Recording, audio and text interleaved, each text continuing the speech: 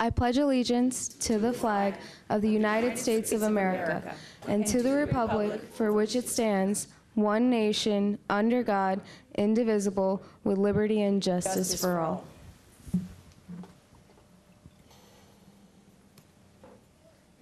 Thank you.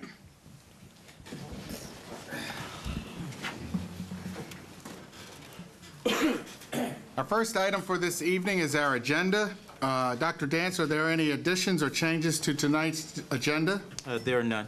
Hearing none, is there a motion to adopt the agenda? So moved. Second? Second. All in favor, please say aye. Aye. Thank you. Mr. Chairman, Yes. I Ms. have Miller? I have a change as well to the agenda. Okay. Does that have to be? I'm always confused about when to do it. All right. To be done before the adoption.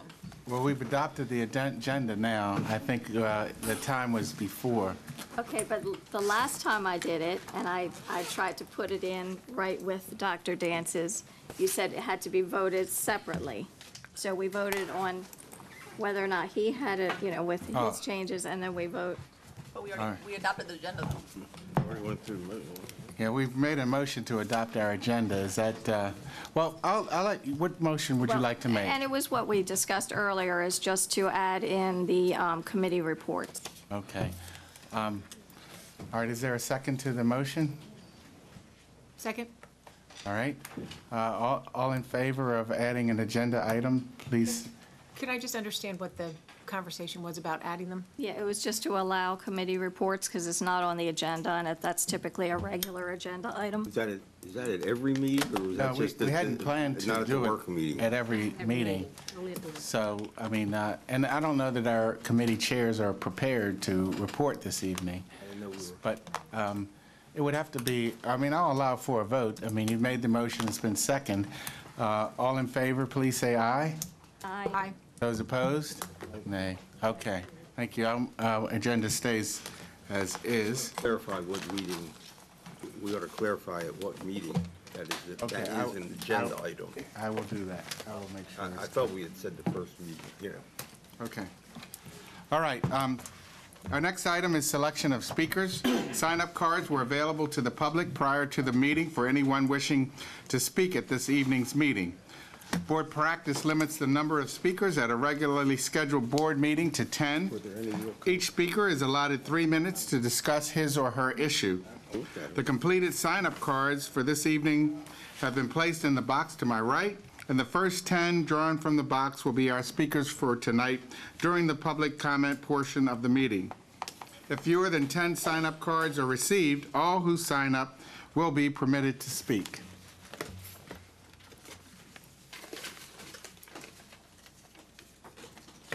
Ilana Santos.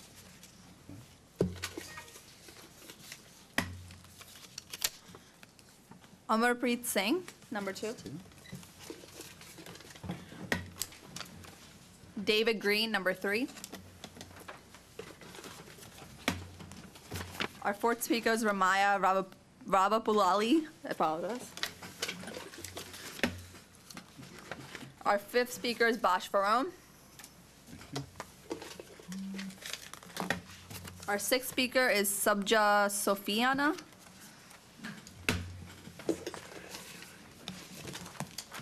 Our seventh speaker is Junaid Malik. And our last speaker for the evening is Zubair Malik. Thank you, Ms. Walia. All right, we'll move into our public comment portion of the meeting. This is one of the opportunities we provide to hear views and receive the advice of our community members. The members of the board appreciate hearing from interested citizens and will take your comments into consideration, even though it is not our practice to take action at this time on issues which are raised. When appropriate, we will refer your concerns to the superintendent for follow-up by staff. While we encourage public input on policy, programs, and practices within the purview of this board and school system, this is not the proper avenue to address specific student or employee matters or to comment on matters that do not relate to public education in Baltimore County. We encourage everyone to utilize existing avenues for redress for complaints. I would like to remind the public that inappropriate personal remarks or other behavior that disrupts or interferes with the conduct of this meeting are out of order. I ask you to observe the timer, which will let you know when your time is up.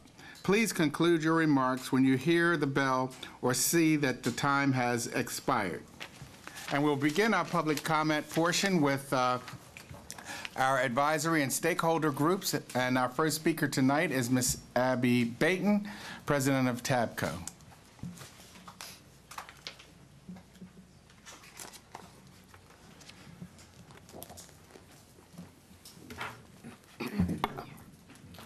Good evening, Chairman McDaniels, Vice Chairman Gillis is not here, Dr. Dance, and members of the board. With less than a month left of the school year, it is not only an incredibly busy time with graduations, end-of-year final exams, classrooms for the summer, but it is also a time to reflect on the year and think ahead to next year. While summertime is busy, it is not quite as frenetic as the school year.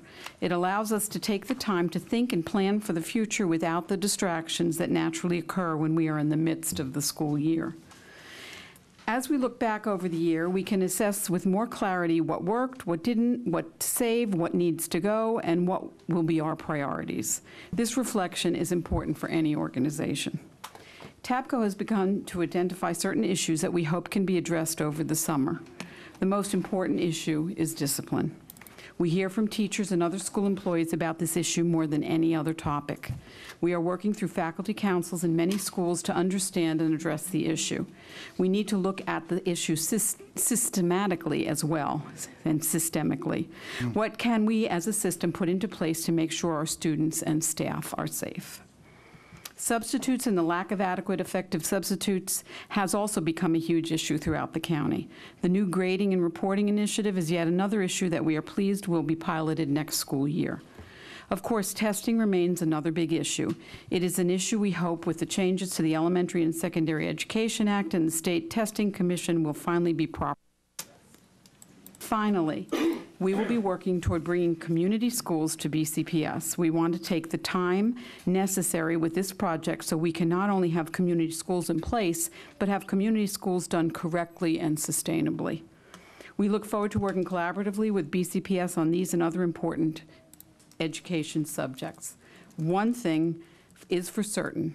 The school system never has the summer off. We must use that time wisely to address those issues that we can't during the school year. Thank you. Thank you, Ms. Baton. Our next speaker is from our Special Education Citizens Advisory Committee, P.J. Schaefer.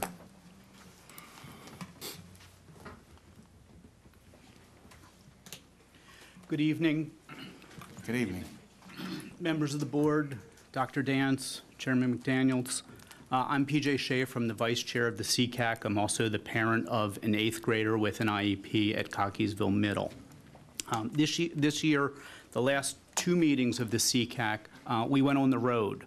We met at Woodlawn Library as well as North Point Library to get out of Towson to give some of our members the ability to have closer commutes or join us if they weren't able to make it all the way to Towson. Those 2 meetings were somewhat lightly attended, but we did at least give the community an opportunity to come see us in different locations. Another topic, and I'm going to bounce around a little bit tonight, and forgive me for trying to keep up, that we'd like to talk about is curriculum and instruction. A lot of the kids with IEPs are behind in grade level, and they're not doing necessarily grade level work. The Curriculum and Instruction Office writes the curriculum, but doesn't have the benefit of members of the Special Ed Office helping them to write that curriculum. So what happens is the curriculum then needs to be adapted in every special ed classroom, putting an unbelievable burden on our teachers to go ahead and adapt the curriculum to each particular child with an IEP to their particular grade level and place of academic learning. What we'd like to see, and the ask is, that the Office of Special Ed be able to put staff on the curriculum writing committee so that the curriculum can better be scaffolded to help those students with IEPs access the regular curriculum. Next jump. One of the things that you've heard from me over the years, and I've been involved with CCAC for years and years and years, has been the ask for consistency at the top. In the 6 years or so that I've been working with the CCAC and coming to speak to you, we've had 5 different directors of special ed.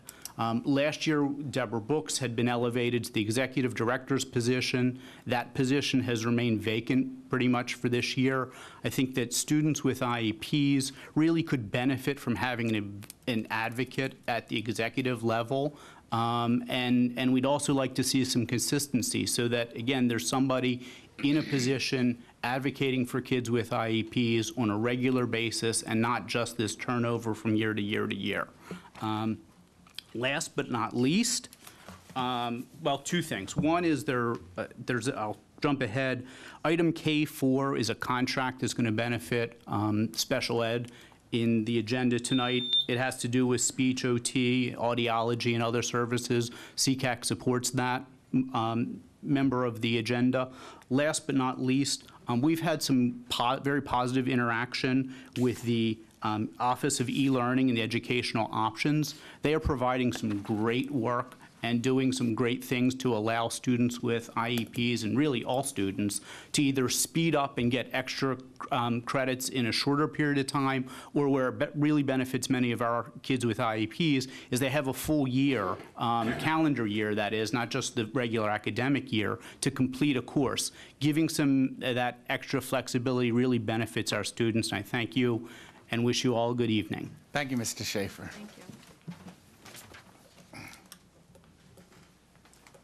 Our next speaker in the public speaker portion of our meeting is Elena Santos.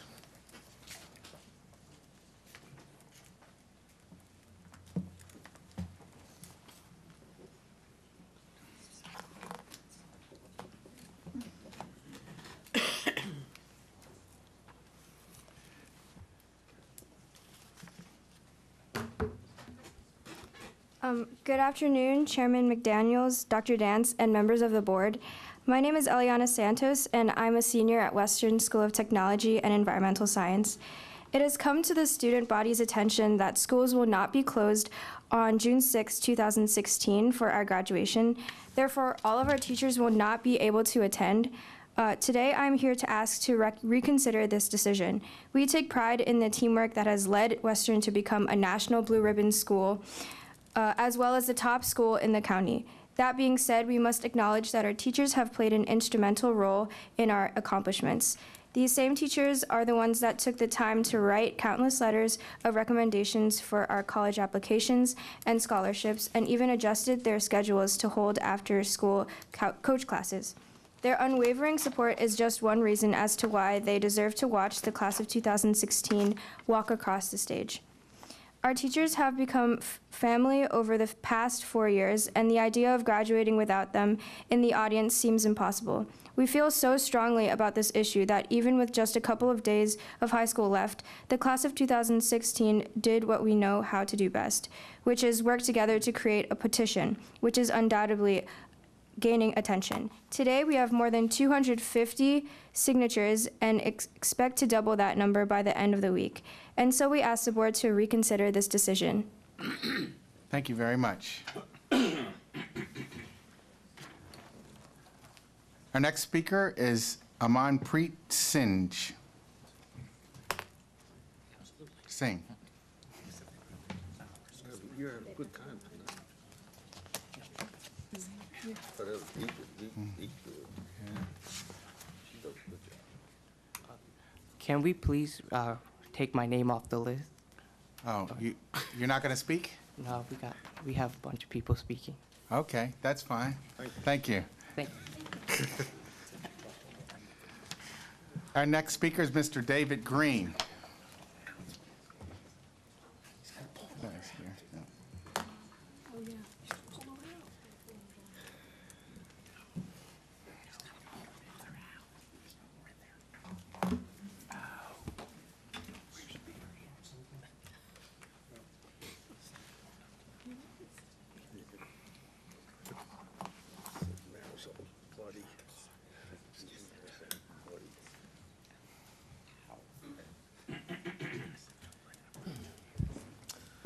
Good evening. I'm here to follow up on what Abby Baton said that related to discipline. And part of what you're dealing with, savvy technologists and executives have known for a very long time that when you're looking at a system, you optimize for the whole and not for the parts. And if you optimize for the parts, sometimes what you get is this. This is a picture of Edward Scissorhands. And he's optimized for cutting ability, which lets him trim hedges and so forth. But if he wants to be a wide receiver or play the flute or hug somebody, it doesn't work so well. And I was reminded of this. So this is the best example of how you think about optimizing. And I was reminded of this a couple of months ago when the superintendent was talking about optimizing. And he was talking about optimizing the printing systems. And so I have a second picture, which you might call Edward Printer Hands. And so I wasn't surprised when I started hearing grumbling from a lot of different places about how the new printer system is working. And if you optimize like this, the whole suffers, and there can be lots of little things that go bad, and I think that's probably what's happening with the printer system. Now, this isn't the biggest problem in the world, but I think it relates to Abby's problem, which was discipline and so forth. And so here's another picture, and I have here the graduation rate. So if you're talking about the graduation rate, which we have really seemed to be optimizing for. It seems we've bragged about how much we've improved that, but anytime you optimize a system, you want parts of the system, like the graduation rate, you need to think about how that affects the other parts of the system. And my suggestion, I would suggest to you that the heavy emphasis on graduation rate has had a direct effect on standards for both behavior and academics. So if we want more graduation, what can we do? We can let people have more offensive behaviors as being acceptable, and we might lower the standards for graduating. So the message again is when you're optimizing, you gotta think about the whole, and anytime you do that, you need to think about what is the impact of your changes, whether it's the printer system or the graduation rate, what is the impact of that going to be on the whole system? Thank you very much. Thank you, Mr. Green.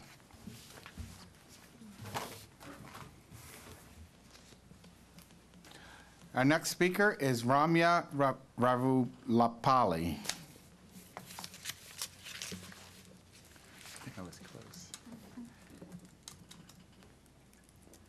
I apologize. I would like to remove my name from the list as well. Oh, that's no problem. Thank you. Our next speaker is Dr. Ferron.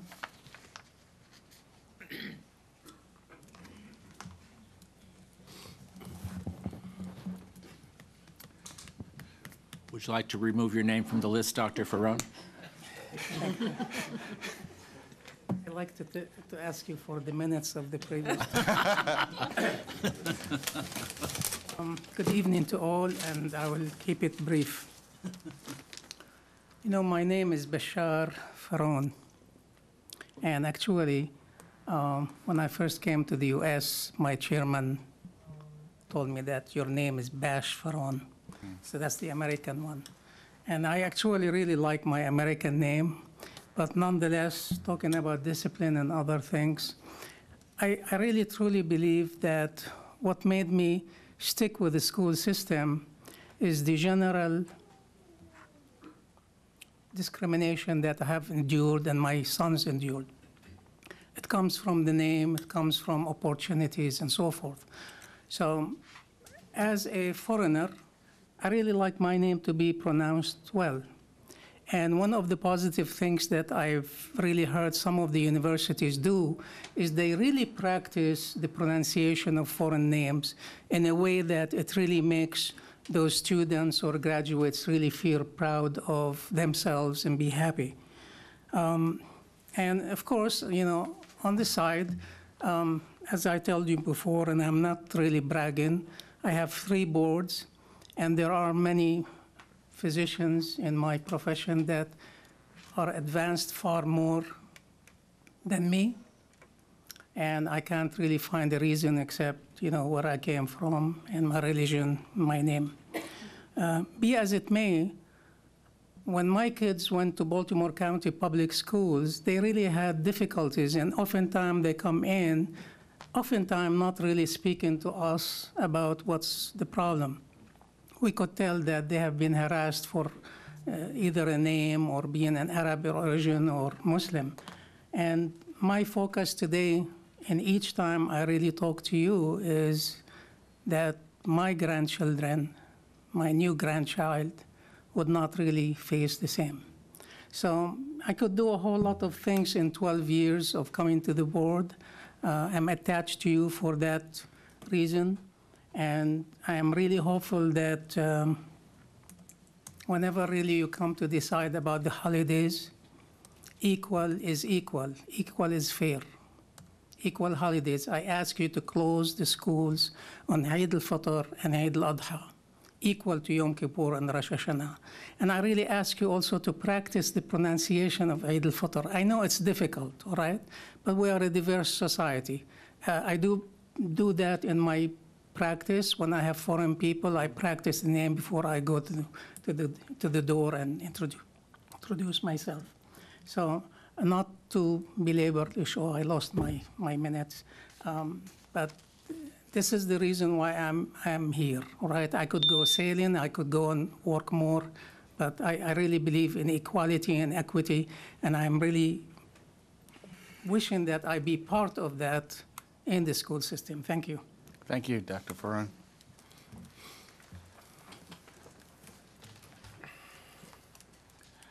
Our next speaker is Sibga Sufayan.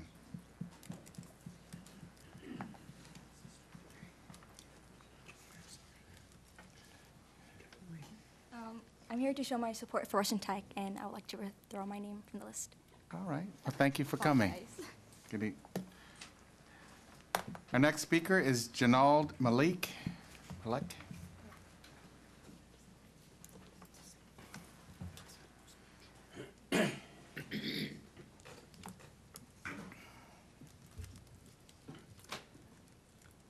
Good afternoon, Chairman McDaniel, Dr. Dance, and members of the board. My name is Junaid Malik, and like the speakers before me, I'm a graduating senior at Western Tech. I'm here today as a representative of the student body as a result of a decision by the county to make June 6, our graduation date, a normal school day. The unintended consequences of this decision for students, teachers, and BCPS as a whole are largely negative. We hope that by presenting these to you, the board will reconsider this decision and not make our graduation a normal school day for Western students and staff. One of the most important consequences of this policy is the effect it has on teachers. The requirements of going to school on graduation, combined with the 10 a.m. timing of the actual ceremony, prevents many of our teachers from attending. These are teachers who have taught us, who have coached us, and who have helped us throughout our high school career. To then stop them from attending graduation would go against the ideals and values of BCPS. In terms of equality, a value Dr. Dance has stressed many times, every high school in BCPS, except Western Tech and Woodlawn, will have their graduation in a time frame outside of the normal school day. To treat these schools differently, two of the most diverse in the county, would go against the value of equity that is supposed to guide BCPS policy. In terms of transparency, which has been a cornerstone of Blueprint 2.0, there have also been issues. For one, we were only notified of the change 2 weeks before the final day of school for seniors. Whether this was intentional or not, the perception it has created is that BCPS deliberately wanted to prevent complaints from students and parents. While I would like to believe that this is not the case, the damage has been done. If transparency and communication truly are values BCPS believes in, then we urge the board to listen to students and parents, over 250 of whom have signed a petition against this requirement, and in doing so, reverse this decision. In terms of creating a culture of deliberate excellence, this decision also has serious implications. Graduation represents the culmination of not only the hard work and dedication of students and parents, but that of teachers.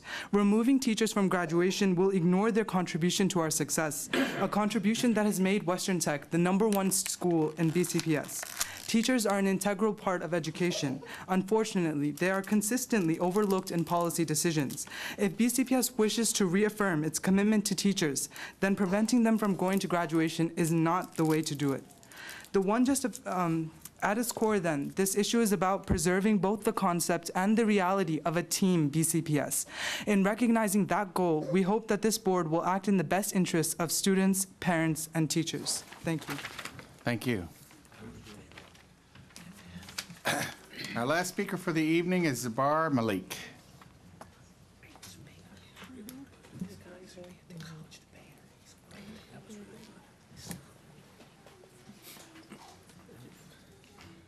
Good afternoon, Chairman McDaniel and Dr. Gantz and members of the board. Good afternoon.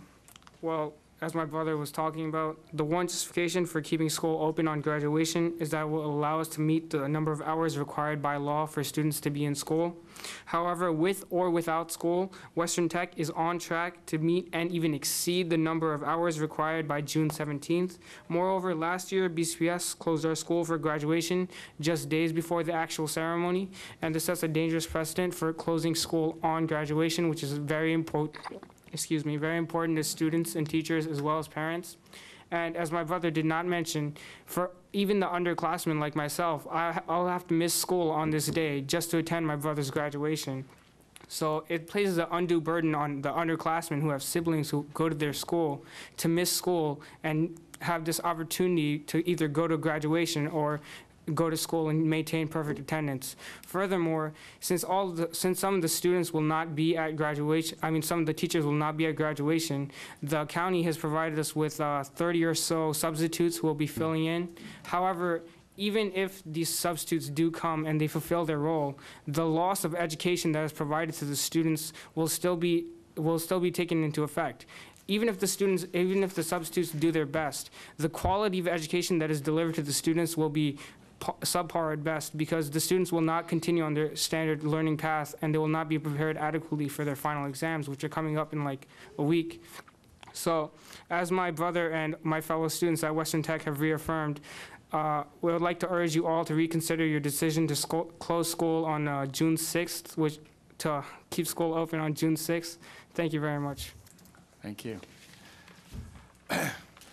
Well, I certainly would like to thank all of our public speakers for this evening, but particularly I would like to thank the students from Western Technology for coming here and expressing their thoughts and opinions. And those of you who are undergrads, I hope you will encourage your classmates to come back and speak to us, because your voices are very important for us to hear. So thank you again.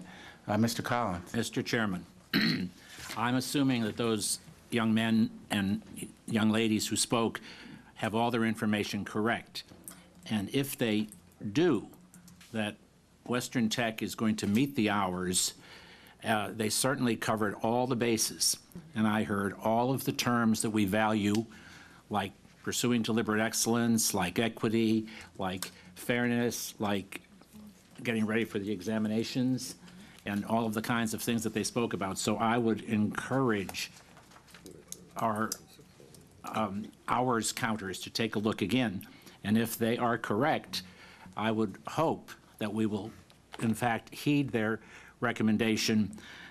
The last thing we want to do as a system is to have a student body that cares so much about their faculty and feels so kindly towards them, and obviously has worked so well together to create a blue ribbon school, to have their last experience not quite as happy as they wanted it to be because they didn't have their teachers there.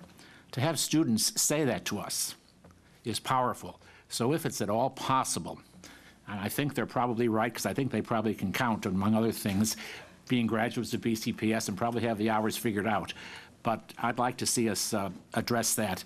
And I know we don't usually comment or address specifically yet, and I'm not asking for a comment from anyone, but I really hope we can look closely at that for these students. Thank you. Thank you. Ms. Kazi, did you have a comment? Make a comment? Yes. I totally agree with what Senator Collins has said, and maybe some alternate plan of a volunteer field trip for those students for whom they have a relative graduating and so forth, and maybe so that in some limited way, I mean, it would be nice if the whole school could take a field trip, but maybe there's not space in the graduation facilities. But if there could be some arrangement for a volunteer field trip for those students that felt most closely to the graduating class, that maybe something like that could be worked out. Thank you. Thank you. All right. Our next agenda item is our superintendent's contract. We got a follow-up from previous discussions. At this time, I would ask if I have a motion to approve the version of the superintendent's contract and authorize the board chair to execute the contract. So moved. Do I have a second? Second. Is there any discussion at this time? Ms. Miller? I actually have, I think I have adequately expressed my concerns regarding this over time, but I do have some points I would like to make, but I ask if I could do that after the vote. Yes. Yeah, Okay. Ms. Causey? Board member comments. Hi.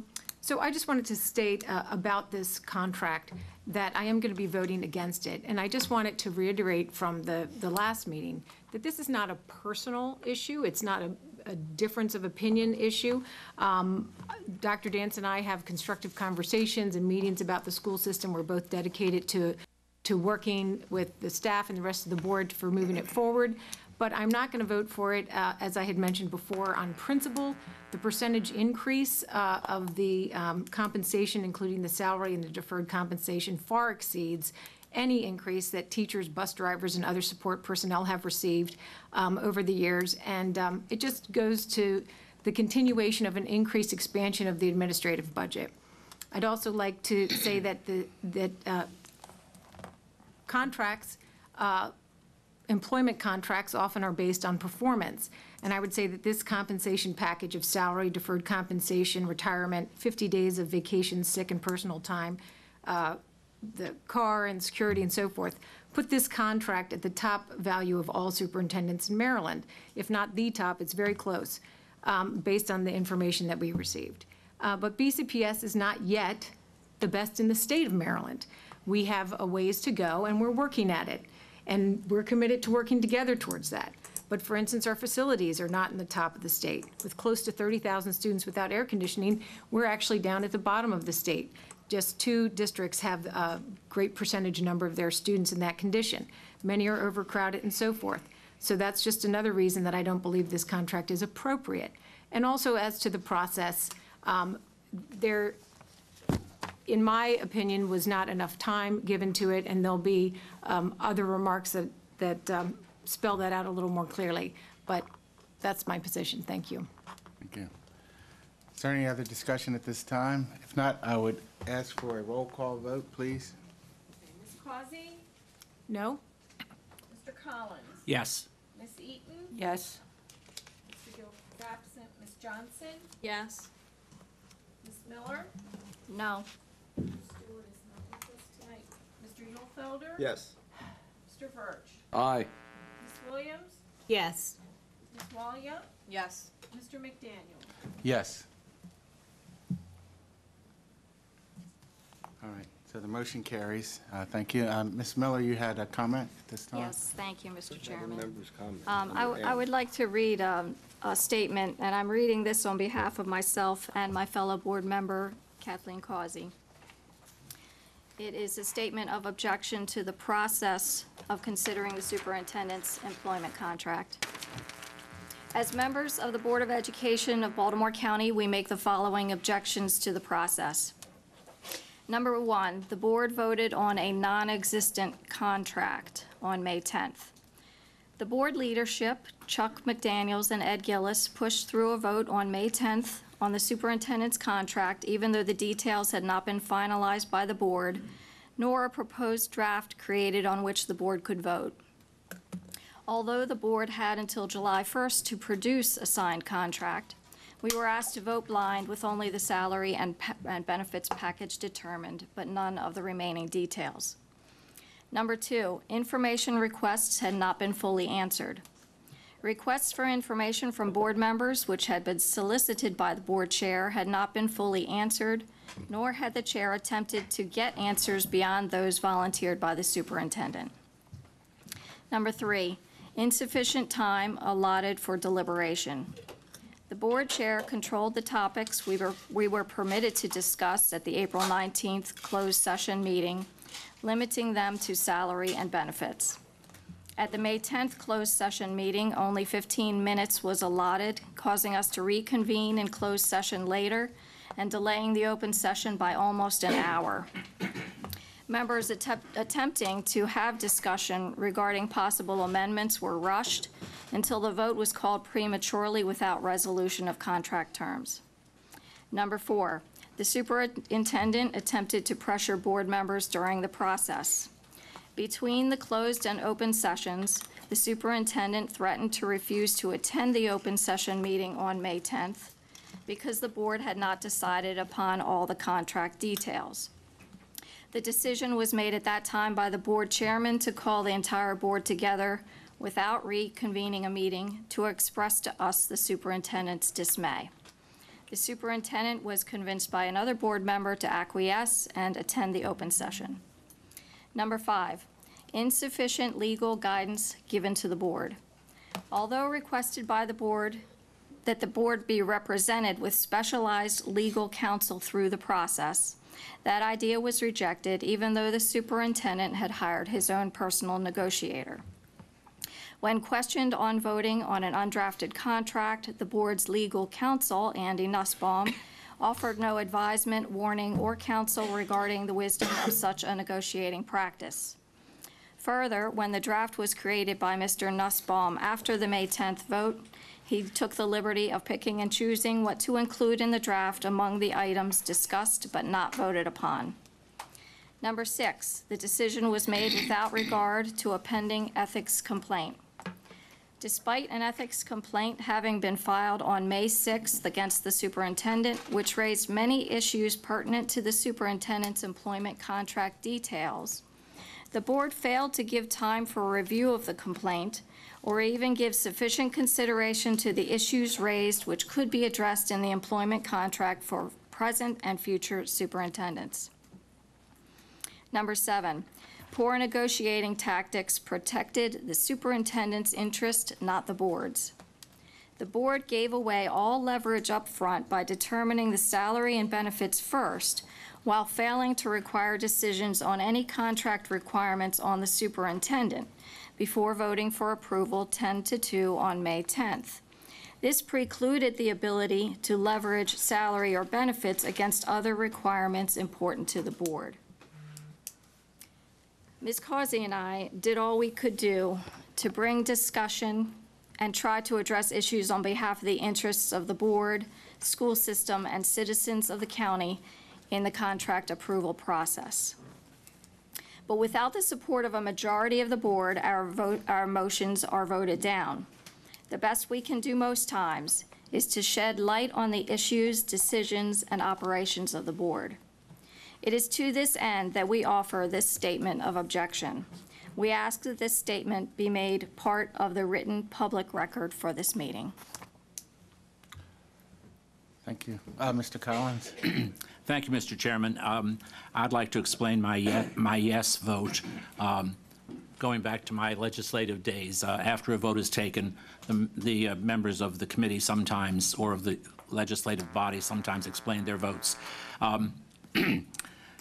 The perception that Mrs. Miller conveyed and that she indicated was supported by Mrs. Causey, our two newest board members, both of whom I have a lot of regard for because they do raise issues for discussion and they work very, very hard. And they are well informed. But I think in this case, they are just simply wrong.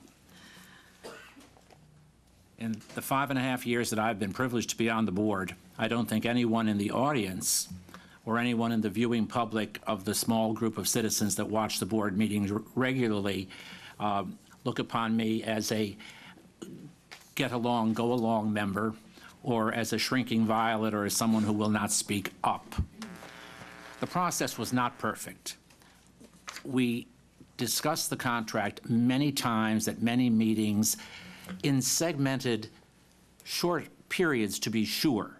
But the reality is there was a great deal of discussion, and it became abundantly clear as the process and the discussions moved along exactly where the sentiments of the board members were. That did not mean that we ignored or didn't give time for comment by all board members who chose to comment. The suggestion that that was done by the chair is not accurate. You've heard me say in public, if you want to consult with the previous three chairmen or presidents, as they used to be called, I hollered at them frequently if they tried to shut me up, because that's not something that we do, and it's not something that we have done in this process either. Yes, it was a long time getting here, but we all had copies of the contract delivered to our houses 5 or 6 days ago.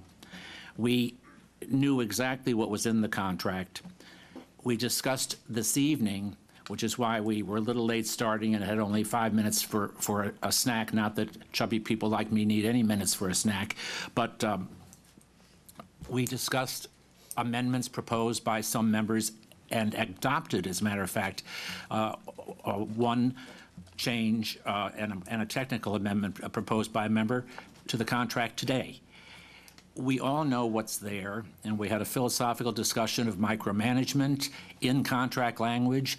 We had a discussion just today of many other segments in the contract. And obviously, by the vote, a significant majority of the board is comfortable with the contract, and I think it's the right thing to do. I think some of the items that Mrs. Miller enumerated, while I'm not questioning either her memory or her integrity or her judgment, I didn't see the things that way, the way she saw them. And that's okay, because in a democracy, in a committee, on a board, you can all look at the same information and come to different conclusions. But I just didn't want to not speak and leave the impression in the body politic or the folks here in the room that the board was feeling the way that was expressed by Mrs. Miller and speaking on behalf of herself and Mrs. Causey. I don't presume to speak for any other member of the board, but I just wanted to put the affirmative view out there. Yes, it was not a perfect process. It would have been much better, and I said this even tonight to Kathleen, sitting next to her at dinner. It would have been much better if we had taken a day or two and just had a meeting about the superintendent's contract. We're always rushed. We spend many hours here at our meetings, and we're frequently rushed because there is just so much business that needs to be done. And it's not a perfect system, but we're all volunteers and we all do the best we can. But I think that the process of establishing this contract was done the best we could, and we all know what's in it. And clearly, except for two of us, we agree with it. Thank you, Mr. Chairman. Speaking of the business we have to complete, we'll move to our next agenda item, which is on our policies, and I'll turn that over to Ms. Williams at this time. Good evening, everyone. Good evening. Mr. Chairman and members of the board's Policy Review Committee is asking the board to accept the committee's recommendation to amend Board Policy 5230 that has been presented to you on tonight's board agenda as Exhibit G. The policy that is being brought forward for third reader includes the requirement that parents and guardians be notified annually of their rights to review their child's student records and the procedures for verifying system-wide deletion of their child's student data and records. The committee supports this change, which is a part of the committee's report this evening. Thank you. Do I have a motion to adopt the recommendations of the board's Policy Review Committee? So moved. Thank you. Any discussion at this time? All in favor, please say aye. Aye. Aye. Any opposed? Okay, the motion carries. Thank you Mr. very Chairman, I have a related item related to Policy 5230. I move that the board directs the superintendent to update Rule 6202 Form A, Parental Privacy Preferences, to allow parents to opt out of directory information and intellectual property release while permitting use exclusively as related to the school yearbook, sports teams, and clubs. Mr. Chairman, Well, again, that was a motion? Yes. Is there- it's not is on there- it's not on the agenda, number Second. one. Right. Make a Is motion, this- it's not on the agenda, number one. We voted to accept. This is related to the 52 policy. We voted to accept 5230. But frankly, you said so much that I couldn't even vote on it because I don't understand the impact of all of it. And I'd like to see in advance how whatever you're proposing, how it affects 5230. I have no idea in the world other than what you said, and I can't follow it along. Well, that's why we have discussion, which we can have. Discussion, Alex I want to see second black it. and white, what you said and how it applies to this policy. We've already adopted this policy, so I don't know how you can go to amend it or tack anything onto it. No, I'm not amending the policy. I'm moving to amend the rule associated with the policy. Yeah, I think that motion would be out of order. It's not on our agenda to discuss. We can put it on a future meeting if it's appropriate, but it wouldn't be appropriate for us to vote on an item that's not on the agenda. Well, it's, Policy 5230 is on the agenda, and it relates directly to that. But Rule 5230 is not on the agenda, superintendent's rule.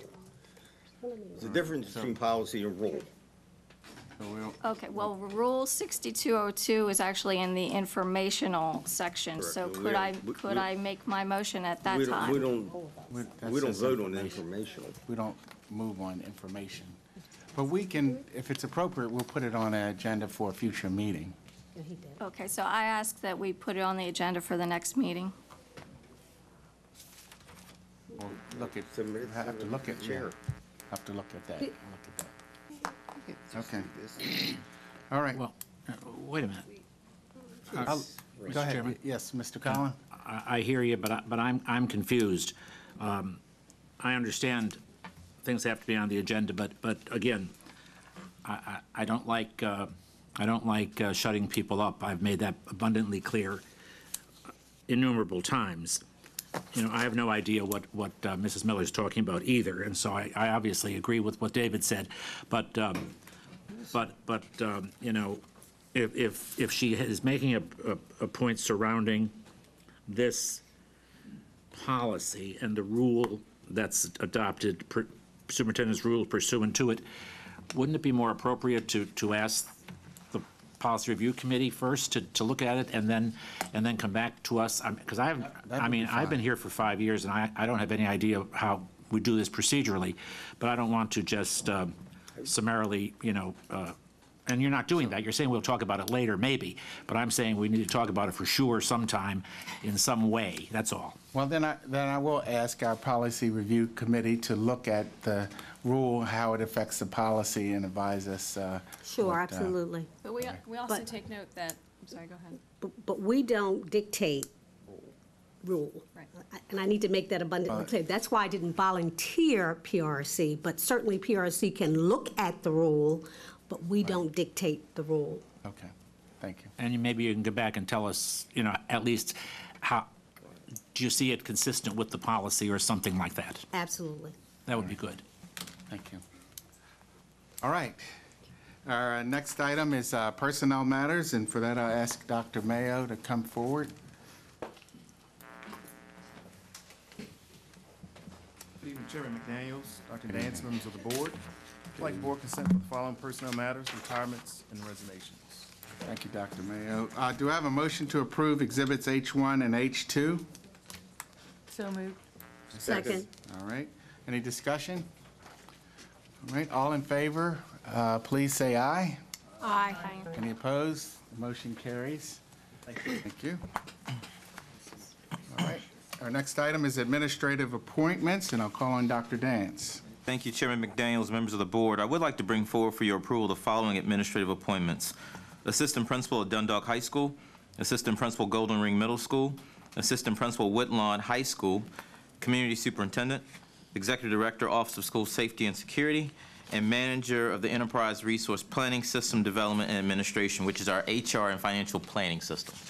Thank you, Dr. Dance. Do I have a motion to approve the administrative appointments as presented in Exhibit I?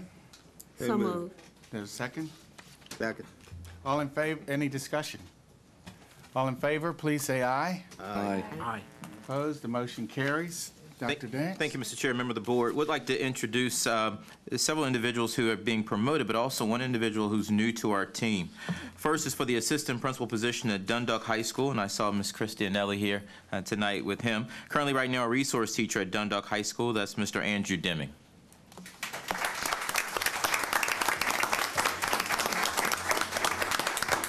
Mr. Deming, I know you have Ms. Anelli here with you, but do you have any other family and friends here with you tonight? Congratulations on your promotion. Next is for the assistant principal position at Woodlawn High School, and currently right now an assistant principal in Anne Arundel County Public Schools. That's James Lewis Gordon.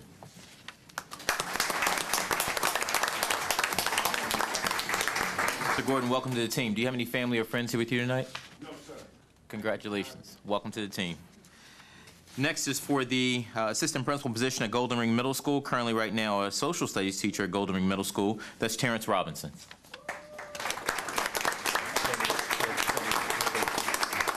Terrence, I know you have several family here with you tonight, so can you mind introducing them to us? Yeah, this is my mom, Sophia Oliver, great former teacher in Baltimore City Public Schools, and she's in Baltimore County as well. She is with Baltimore County. This is my wife, Tanisha Robinson, from Indianapolis, Indiana. Wow. And this is my newborn. She's 4 weeks old, 1 month. Robinson. This is my junior, Terrence Robinson Jr. Hey, Terrence, who I thought was 4. Terrence, congratulations again on your promotion and a beautiful family. Next is for the manager of the Enterprise Resource Planning System, again, which is an important system, which is our financial and HR system. Currently right now, team leader for Business Systems Administration, that's Lawrence Rowland.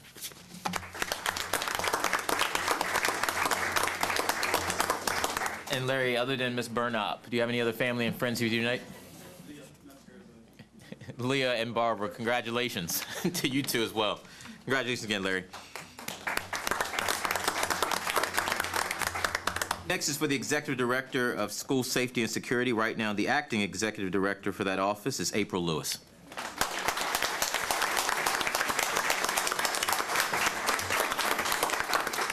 You've been doing this job for quite some time now, so congratulations to you. You have any family and friends here with you other than myself and Mr. Smith?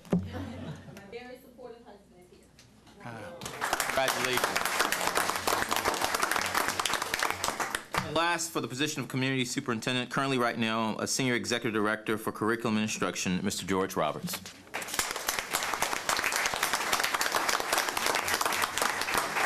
George, do you have any family or friends here other than all of us tonight with you?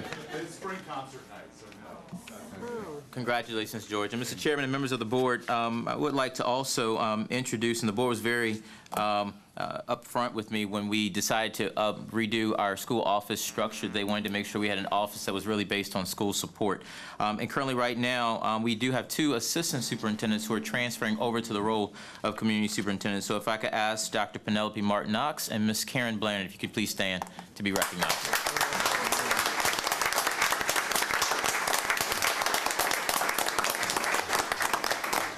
We are currently still advertising and interviewing for our 4th community superintendent, but I'm really looking forward to working with Dr. Martin Knox, Ms. Blanner, and Mr. Roberts as 3 of our 4 community superintendents. Congratulations to the 3 of you. Thank you, Dr. Dance. And Ms. Decker, for the record, I just wanted to note Mrs. Causey abstained from the last vote. Thank you. All right, our next agenda item is action taken in closed session, and for that I'll call Mr. Nussbaum forward.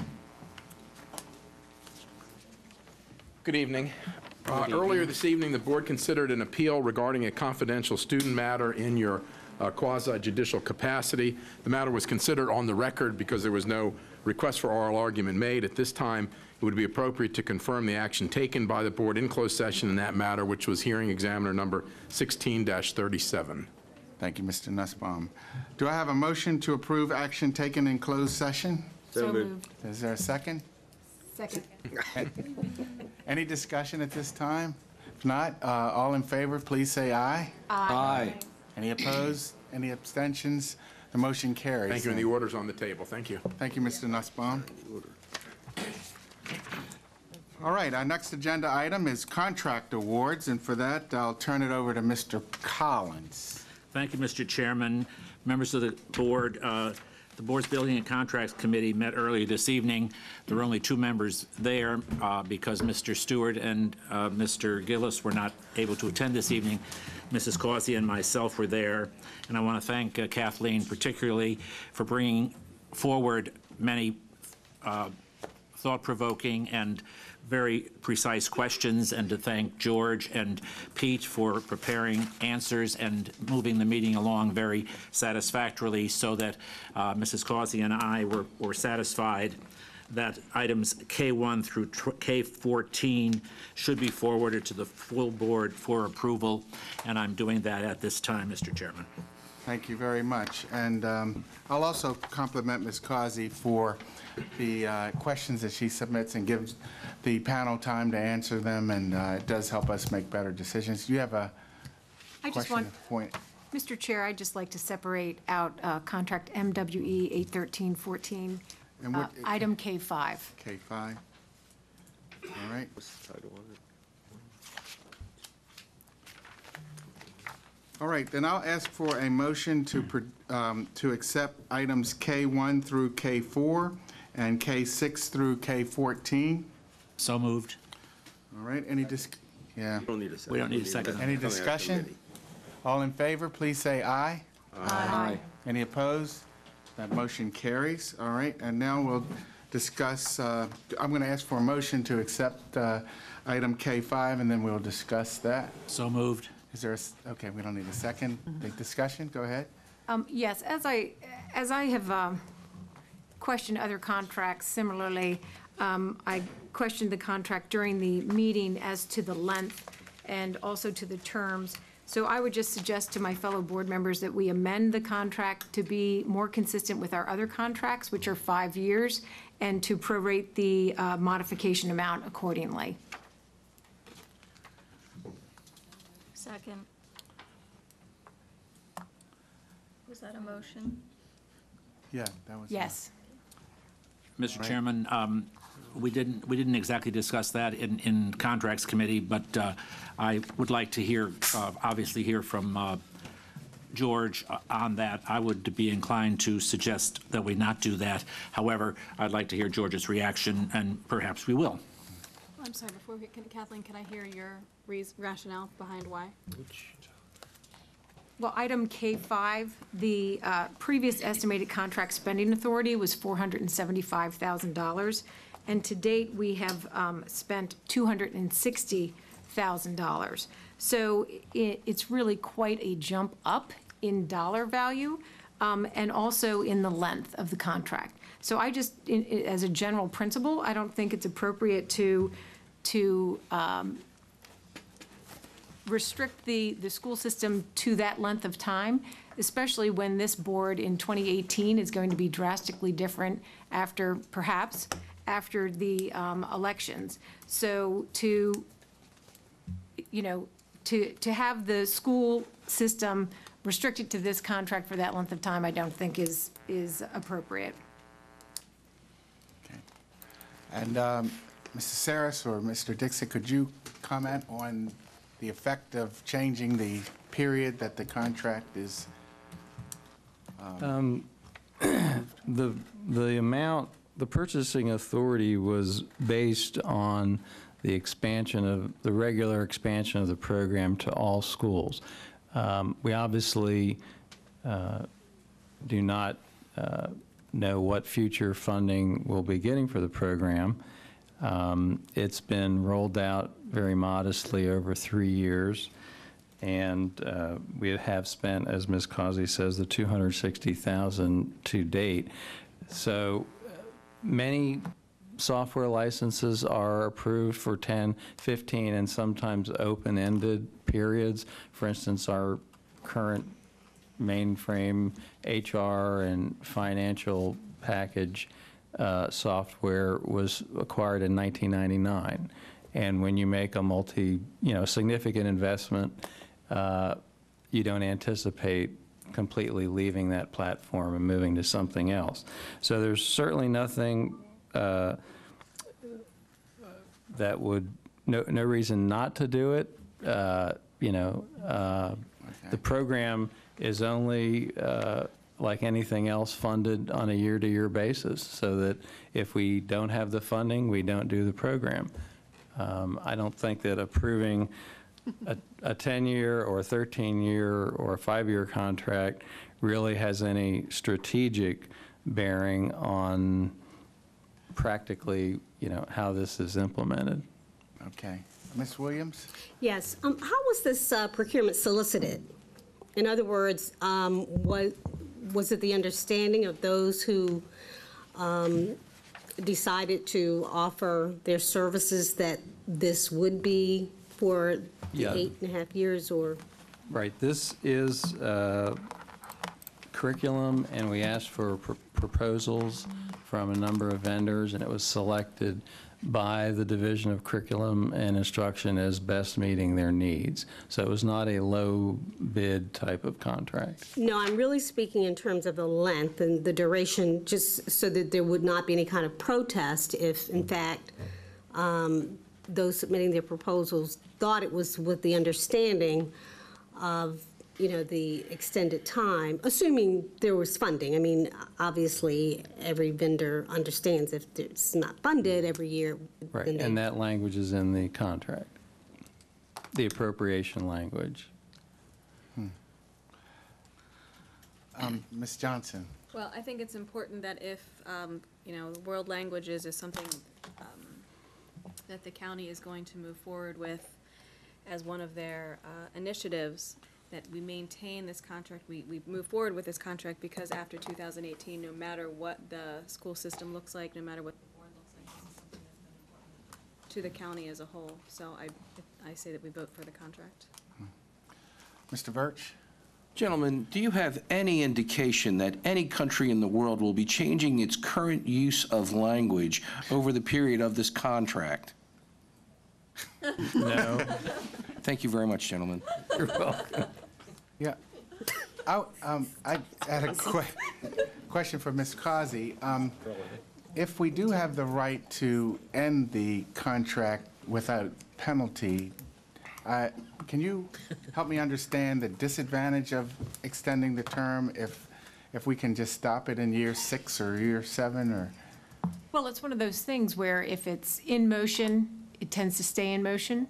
But if it's a contract that has a date and then it would need to be renewed, then it will come through purchasing through the regular processes. The other thing is that technology, typically the prices decrease over time, but if you're locked into a contract at a higher price and there's not a specific date certain where it should get pulled forward to be reevaluated, then the system will not realize those cost savings. So for those reasons, I would say a shorter term contract would be appropriate. All right. Ms. Miller? Yes, for me, also, it is a matter of accountability. We have a tendency as a school system to jump feet first in and kind of overcommit ourselves prematurely. So this, and I guess I ought to just state what the change is here. It goes from $475,000 to over $7 million, which is huge, and it's a big commitment. Mr. Saris, can you explain to me, it looks to me, if I'm reading this right, that the original term was 8 years, is that right? The original, correct. And so the value is based on at the fully expanded limit of about $550,000 a year is how we get to this large number. Now, there's no telling how long it's going to take us to obtain the funding to go from 40 schools to 110 schools. So we made this projection based on the most conservative or largest possible number. In the statements that if we run out of funding, you said, then we can end, it's year by year. The contract can be terminated with 30 days' notice. But that's only if we're running out. It's only because of funding issues. No, it can be terminated for convenience as well. There's a non-appropriation clause as well as a termination for convenience within 30 days. Okay, thank you. All right. Any other discussion? If not, we're going to vote on Mrs. Causey's amendment to change the term from 8 years to 5 years. Is that what the motion said? Well, currently it's 13 years, taking it back to 5. 13 back to 5. Okay. All right. All in favor of that motion, please raise your hand. Those opposed? Okay, the motion does not carry. So I will ask if there's a motion to accept K5 as written or as presented. We already had a motion, I think, Okay, but all I'll right. make it again. Yeah. All right. Is there, we don't need a second? No. All right, all in favor, please raise your hand. Okay. Those opposed? All right. Any abstentions? Okay, the motion carries. All right. Thank you, Mr. Collins. You're welcome, Mr. Chairman. All right, our next item is our report on policies, and I'll turn that back to Ms. Williams. Good evening again.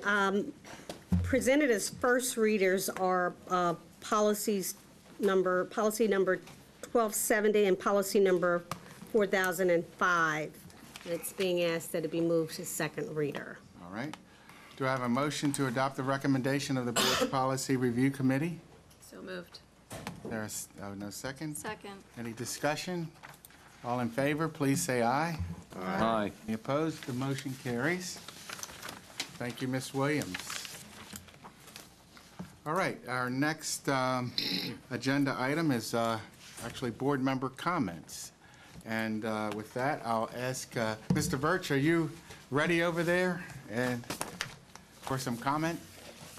You can bet I'm ready, although my recollection was you went to Mr. Stewart last time, but he wasn't ready, so he came to me, but I'm okay with that. That's right. I do note that when we had our parliamentary procedure, that it was recommended that the chair not always keep calling on the same people in an effort to demonstrate his or her fairness. Just a couple of comments. I went to the Ties and Pearls event that the student and staff at Shady Spring Elementary School put on with some of their school partners, including Martin's East Wind. It was a great event. Young people move between a lot of different environments, the formal environment, the informal environment, and these students learn to make that seamless transition. Politeness, etiquette, public speaking, dressing for success. All of these things that you see in these 4th and 5th graders, and you say to yourself, what a really neat thing to do. The kids were really enjoying themselves. Their parents couldn't be prouder. I was glad to be there. And it was officially billed as a high tea.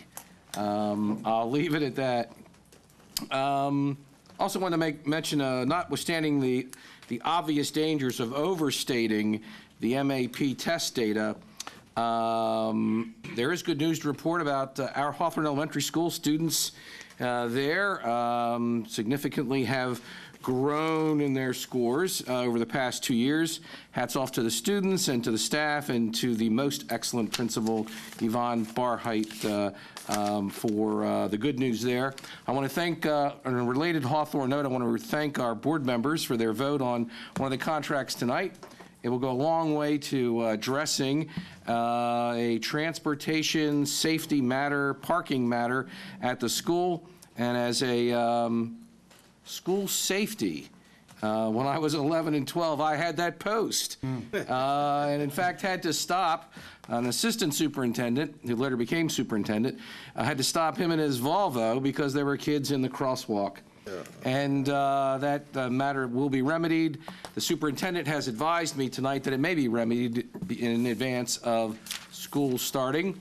and I'm pleased to report that that school will also be much cooler than it was on the first day of classes in August of last year. Finally, I wanted to note that this guy will be attending a number of graduations in our school system, 6 of them, from Overley to Kenwood to Perry Hall to Parkville to Eastern and Chesapeake. He will be traveling incognito as a mustached, distinguished member of the Baltimore County Board of Education. If you see him, don't give away his identity. Just kind of nod, and he'll nod back. Mr. Chairman, I will pass this along to my members to see this young gentleman who did not attend a tie and pearls event, but was taught about being a gentleman by his parents. There you go, Ms. Miller. I love it, I love it. All right, thank you, Mr. Verch. Ms. Miller? I want to thank all of the many stakeholders who have supported immediate air conditioning relief for our students and teachers. Your involvement has been the catalyst, along with the Board of Public Works, in getting the promise of an accelerated implementation schedule for central air from the county executive. We still have a few goals to achieve: an effective heat closure policy by August, and portable AC units in those classrooms still needing relief. And I've just lost my place here. You've proven that advocacy works, so keep it up. Secondly, Ed Gillis and I will be attending our first meeting with the central office to address issues around safety and technology on June 30th. While I'm excited to have this critical effort move forward, I am disappointed in the fact that it took 4 months for the first meeting to occur, and also that the meeting will be only bi-monthly. That's once every 2 months, and limited to 1 hour, or at least scheduled for 1 hour in duration. That means this committee is allotting only 6 hours per year to address these critical issues through the committee. I remain optimistic, and I look forward to keeping the board and the public informed on our progress. Thank you, Ms. Miller. Ms. Johnson? I also want to thank the county executive, the county council, the superintendent, and all the stakeholders who had a part in accelerating the air condition, the AC relief here throughout the county. I wanted to disagree with Ms. Miller and Ms. Causey's points or objections about the contract and the way in which we came about the contract, the discussions, the closed door behind, out in public discussions. I think it was not as smooth as some would like process, but with that all said and done, we all have had plenty of opportunity to discuss individually and as a board. I also wanted to, and I might need Ms. White's help on this, at the last curriculum committee, they discussed a STEAM project or a STEAM magnet at Cromwell Valley and an additional elementary. And it was really interesting, and at the next curriculum committee update, I will give some more information. Arts. Yep, so we're adding arts to the STEM. Mispronounced something. Nope. And one of the components of that is coding, and I thought that was really interesting and really great to incorporate that in some of our elementary schools. Thank you. Ms. Johnson, Mr. Collins. Thank you, Mr. Chairman. A couple of quick comments. In 1974 at Kenwood High School, I was the class sponsor of the senior class where that mysterious picture of that mysterious person took place. I just want to point that tidbit of information out for Mrs. Eaton. I know she looks excited to hear that news. You're not supposed to laugh at your own jokes, Mrs. Eaton, but I couldn't contain myself. The Sun paper a week or so ago had a very good editorial talking about air conditioning in Baltimore County. And they talked about all of the players they talked about Governor Hogan, they talked about Comptroller Francho, they talked about the county executive cabinets, the Baltimore County Council, Superintendent Dance, and I would add in the legislative leaders and everyone everyone involved, and it was time for all of them to declare victory and to all of them take a bow and just get on with the business of getting the job done. And I think I want to add my voice to that and congratulate everyone that had any part in encouragement or advocacy or funding or anything that occurred along the way, because we have come so far, and we now know that we are going to have, in the next couple of years, all of our schools air-conditioned, central air, and everything is going to be fine. And victory has 1,000 friends, and everyone involved, from Governor Hogan to the county executive, and everyone in between, can all take a bow and all take credit. So let's give all of them credit, and let's get on with the job of getting it done finally. And I want to observe that this meeting is going to end before the first inning of the Oriole game starts if I stop talking. Thank you. Ms. Waya? Yes, I just want to go piggyback off of what everybody else has said about air conditioning. Thank you to everyone who's advocated for it. I know you both have been to Board of BTW meetings, so and everyone at Comptroller Hogan, Comptroller Frencho and Governor Hogan, who've been extreme advocates, and I've had personal conversations with Comptroller Frencho, so he's been a really huge advocate. Thank you, Comptroller. Thank you, the students who went and talked at BPW. Thank you to the teachers and our parent advocates, everyone who's, Dr. Dance, all of our county executives, and county council. They've been a huge advocate for all of our schools to be air conditioned in the near future. So I'm really excited to see that, and I hope everything goes well. I mean, even though I won't be here, but my school will be getting air conditioning in the next 2 years. So I'm very happy about that. So thank you, and yeah, we're gonna move on. Oh, also last thing, thank you to the board members who attended Bull Roast on last week, and thank you, Dr. Dance, for attending, as well as congratulations to Mr. Michael Dickerson for winning BCSE Friend of BCSE Award.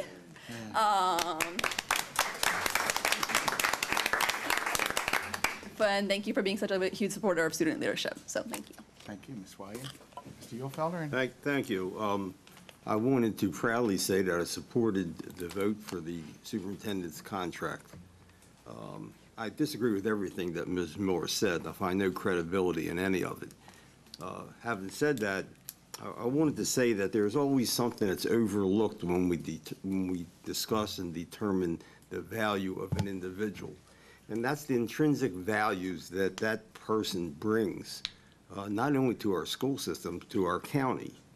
As many of you remember, when base relocation took place in New Jersey, we had many families who were relocated to Maryland come to the administration building to inquire about our school system, our schools. And that happens to be the determining factor why people locate in Baltimore County, aside from employment.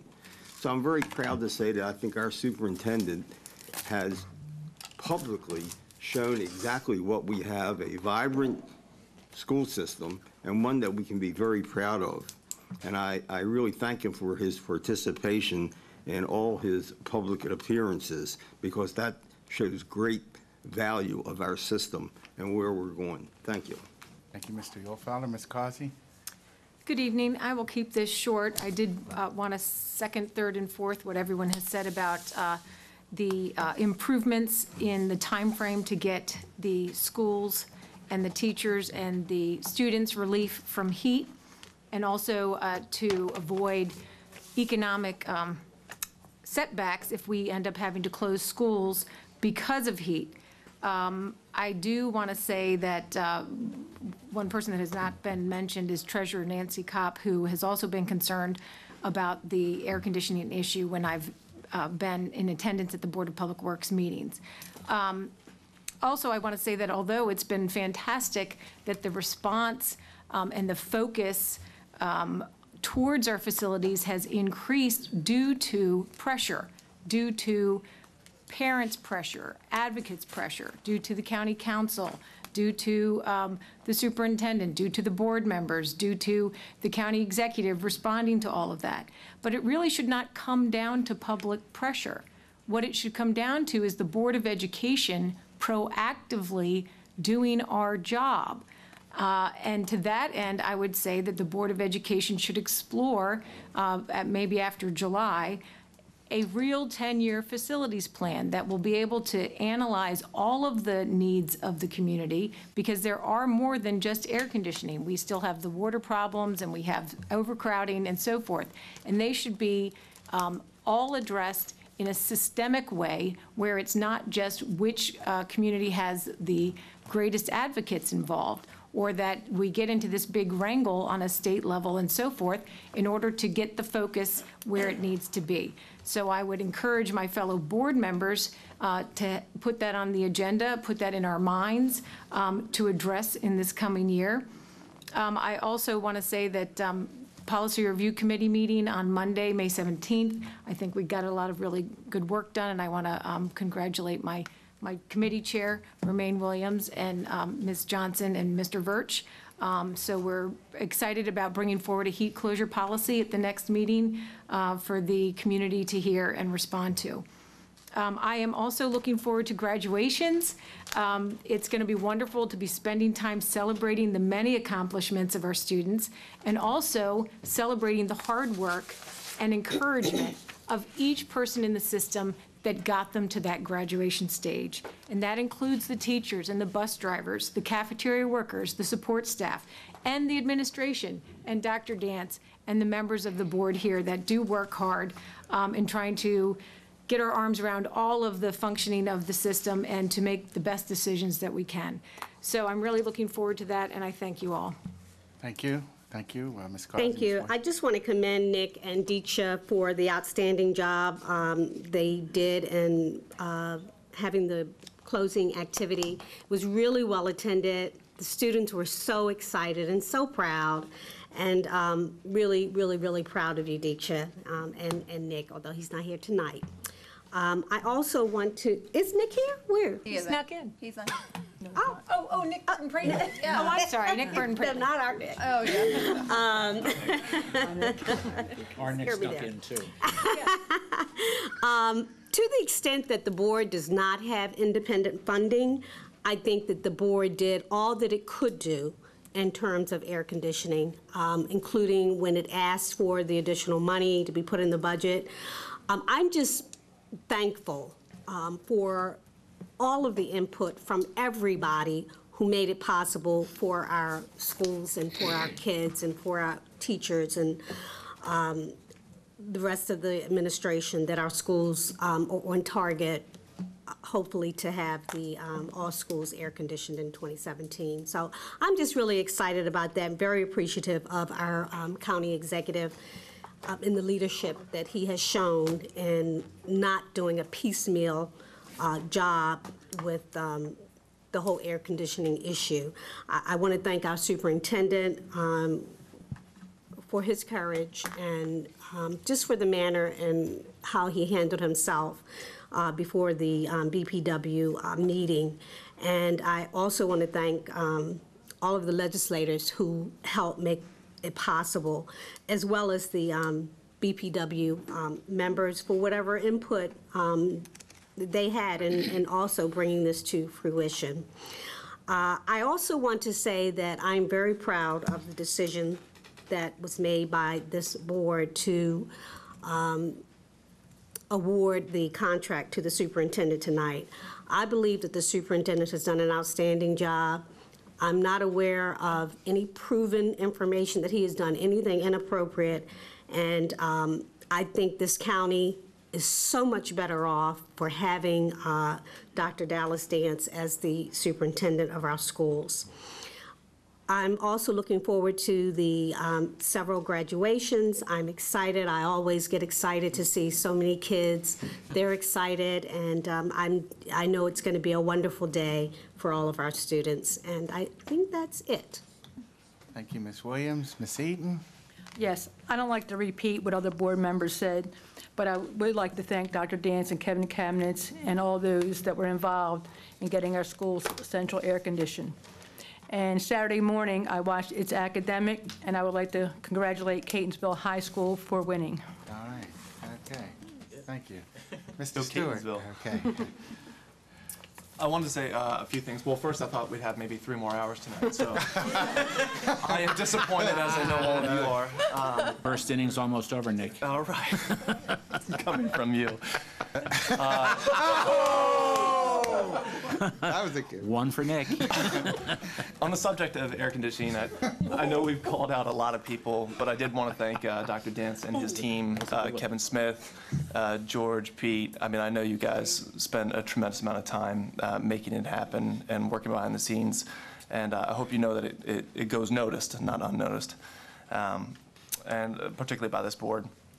And although I'm certainly open to a longer-term analysis and study of facilities, I do want to thank stakeholders for raising passionate concerns. And stakeholder input, even if it's very active input, is necessary in this process.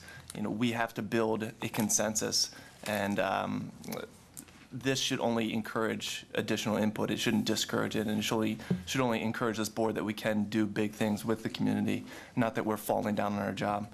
And finally, I do want to say that although we've been able to make some good steps here with a superintendent's contract with air conditioning as we press forward, we do need to remember that on air conditioning, it's not over completely, right? So we have to still have a well-crafted policy. We have to ensure that our water supplies and other essential needs are met in this interim period. We have to be very sensitive that a 100-degree classroom and 90-degree classroom, even for a day, is a very significant challenge and burden for teachers, kids, parents, everyone alike. And finally, I look forward to graduation as well. My bow tie will not be as big as this one, but hopefully I can still make a statement, right? Right, Steve? Thanks.